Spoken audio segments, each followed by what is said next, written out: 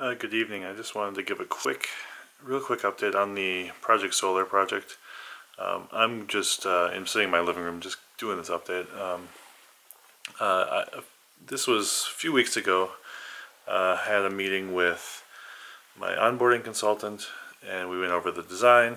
Initial design had it only a third of the size I was intending, so I had them redesign it with panels in the front, which would require me to remove a tree, which is actually going to be cut down in this Friday. The tree is actually a birch tree that's past its life, and I'll actually insert a picture here.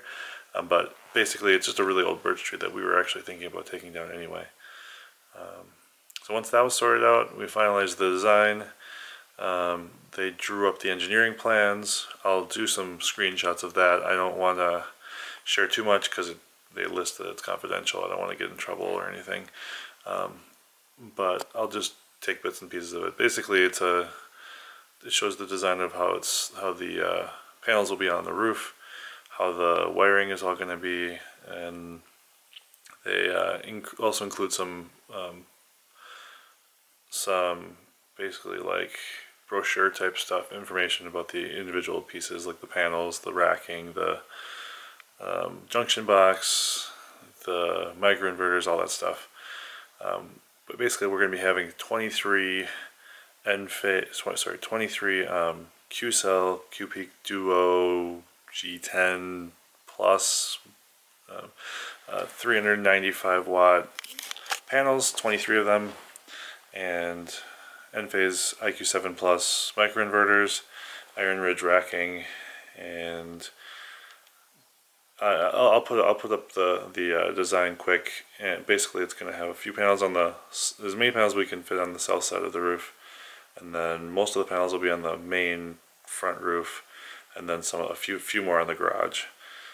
This should cover about, from what their estimate was, about 105% of our usage, and that's ideal because I wanted to be able to cover everything. The design process went pretty smooth. Then I signed a purchase agreement.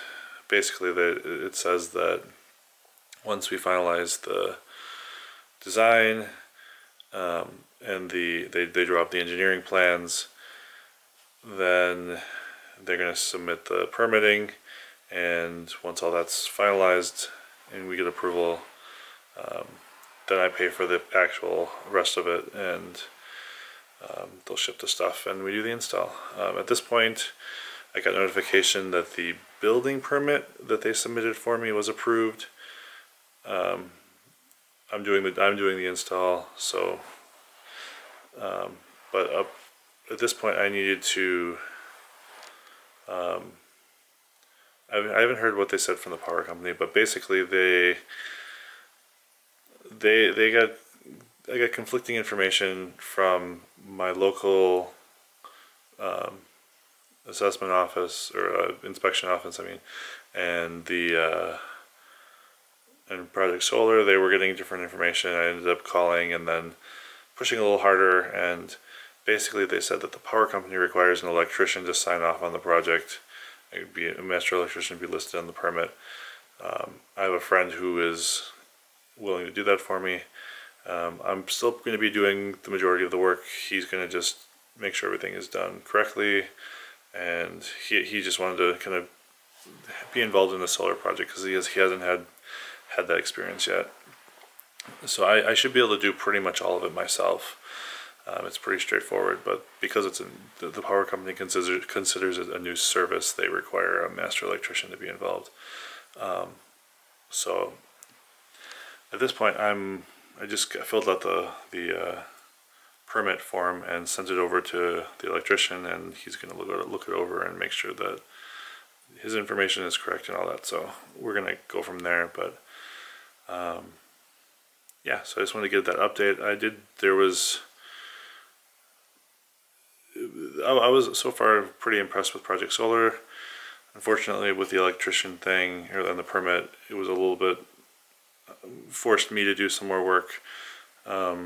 But they still did a good job drawing up the engineering plans and updating them when we got some information that made them seem like they need to be updated, things like that. So I've been happy with that process, and my project manager, who I was handed to after the initial design onboarding phase, has been pretty responsive, and I have no complaints so far.